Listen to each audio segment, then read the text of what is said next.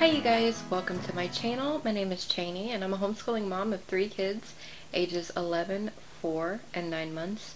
And today I'm going to show you guys what we will be using for logic in the upcoming homeschool year of 2021 to 2022. So the first thing that I have here is Lollipop Logic. This is going to be the first year that we're using this, but this is for grades K through 2, and I'll be using this with my younger son, my 4-year-old. And you know, it's not too much. We'll be doing this once a week, so it's not too much. It just sort of flexes those parts of his brain to get him used to critical reasoning. A lot of, you know, draw a line to the thing that should come next in each pattern. So this is very, this won't be too difficult for him to do. And then the next thing that I have is Evan-Moor's Skill Sharpeners, the critical thinking for grade 1. And again, it's the same principle. Color combinations, word searches,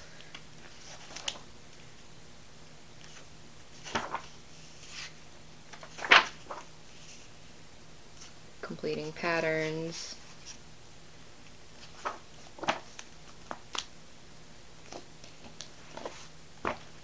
Okay, so there's that. And then for my older son, my younger son will probably sit in with us while we're doing this, but this is definitely going to go, you know, over his head. But for my 11-year-old, we're going to be doing the Fallacy Detective, and this is a course on illogical fallacies. This is 38 lessons on how to recognize bad reasoning. And it goes over red herrings, ad hominems, faulty appeal to authority, appeal to the people, a straw man argument, circular reasoning, equivocation, a loaded question, a slippery slope, part to whole, hold apart, either or, generalizations, hasty generalizations, weak analogies, propaganda, appeal to fear, appeal to pity, bandwagon, repetition, transfer, snob appeal. So, but each lesson has these little comic strips, and then it tells a little story.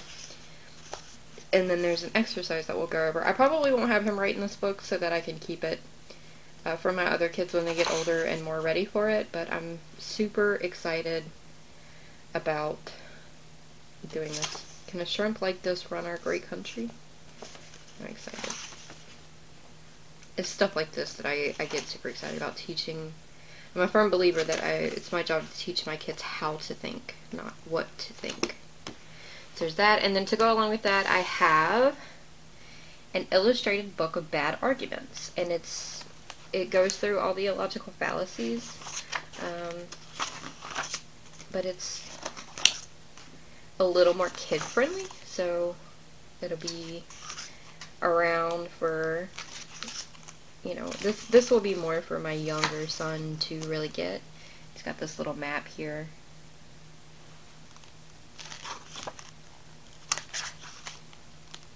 It's a straw man,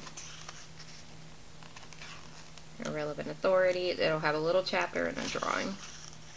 Little chapter, drawing. It's pretty cute. And yeah, so there you have it. These are what we are going to be using for logic this year.